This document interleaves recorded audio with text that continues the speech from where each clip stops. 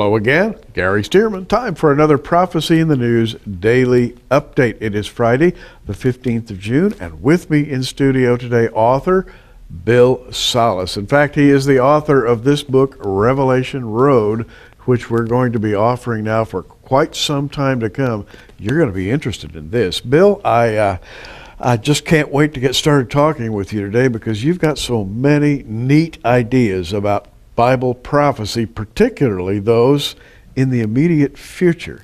And I'm going to start out with a question today about Ezekiel 38. Everybody's read about the Battle of Gog, of the land of Magog, and the invasion of Israel. Bill, is that battle imminent today? Could it happen just any time? Well, Gary, I think that battle is very near, but I don't think it's next.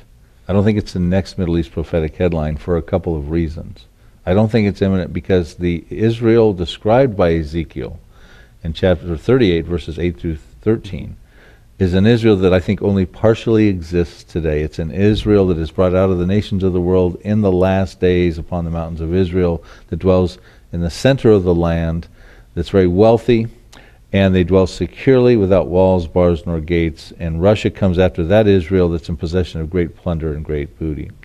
Israel, definitely, it's the latter days, and they have been brought out of the nations of the world, and they still are being brought out of the nations of the world.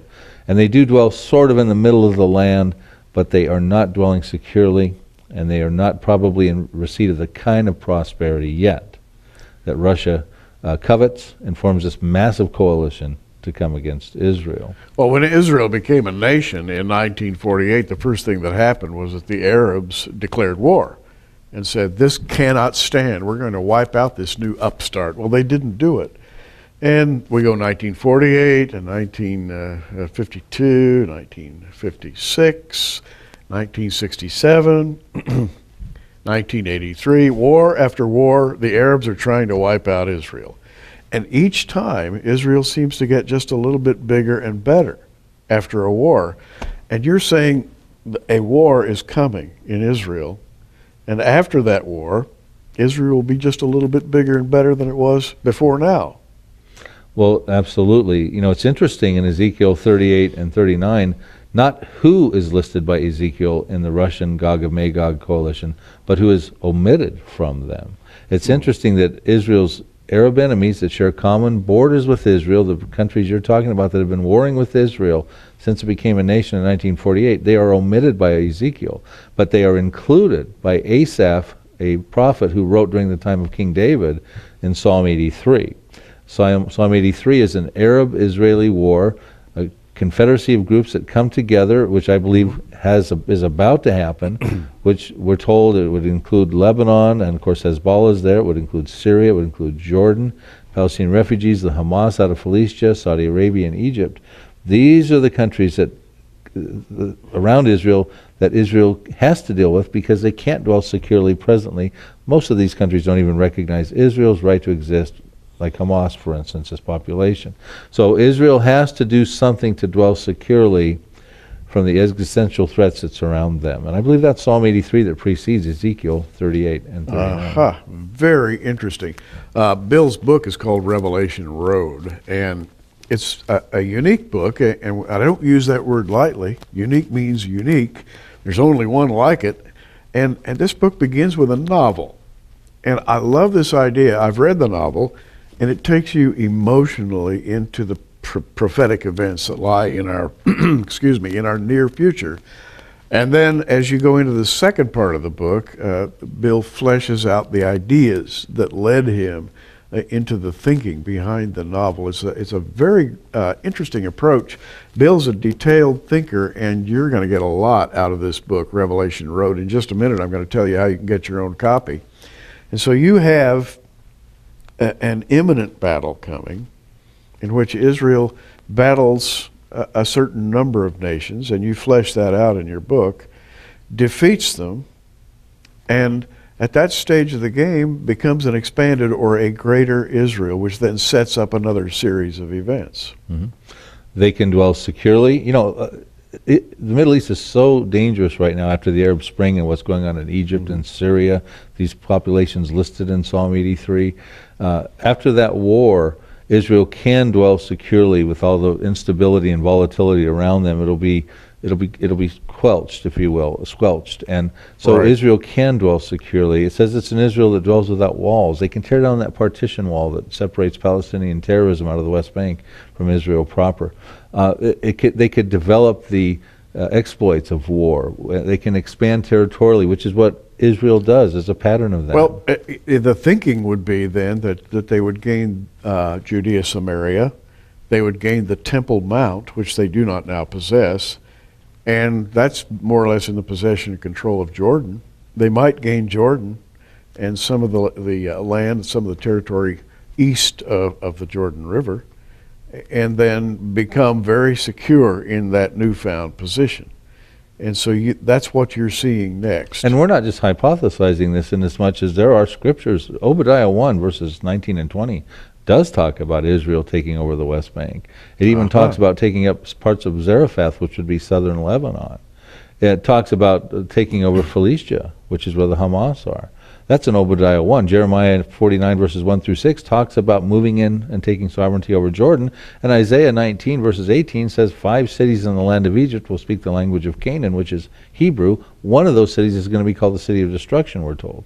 So I don't think this is guesswork on our part. There are scriptures that are supporting what we're talking about. And the question is, when will this happen? Well, it's hard for it to happen right now, but in the aftermath of a war, Israel has precedent for winning a war and grabbing some land. They did that in 1967. They did it with King David 3,000 years ago in those wars, and then Joshua did it 3,500 years ago. It's a pattern that Israel has precedent for. Well, and it's not unprecedented because Manasseh possessed land east of the Jordan in the old days. So essentially that would be nothing new. The Israel of today is actually much, much smaller than the time of Joshua, and it was even larger during King David and King Solomon.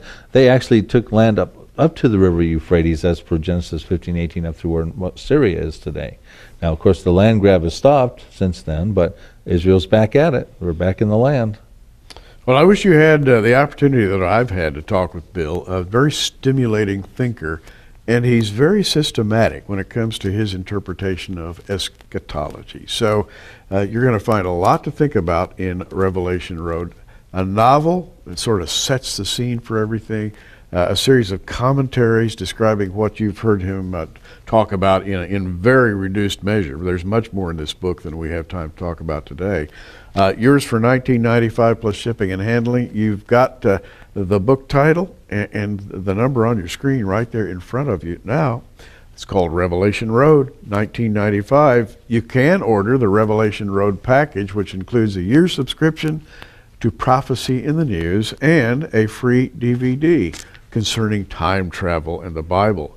And we're calling this package the Revelation Road package, yours for $49.95, ordinarily be $65, so it's a considerable value for you, and you get a year's subscription to Prophecy in the News in addition to Bill's book.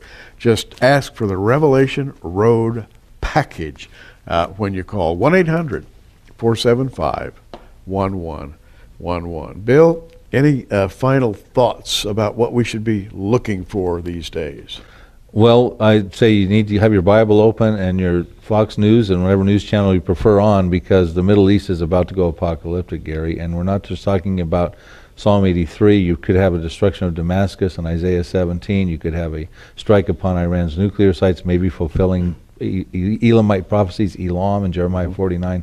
I mean, it's really volatile right now. It is indeed. Thanks for coming by today. Well, you've been introduced to Bill Salas. I think that you're really going to love his book. Order it today, and you'll be amazed at some of the original thinking in A Revelation Road. The time is short. We are seeing things shape up so rapidly. Be sure that you tell your friends, if they don't know Jesus, that he's the only way for them. Share the gospel. There are people out there that are hungry right now, and the time is short. And we have so many resources that we can offer you here at Prophecy in the News. Just look at our inventory of books about the gospel, about eschatology, about the end times. We'd love to send them to you so that you can share the good news with your friends. Gary Stearman, keep looking up.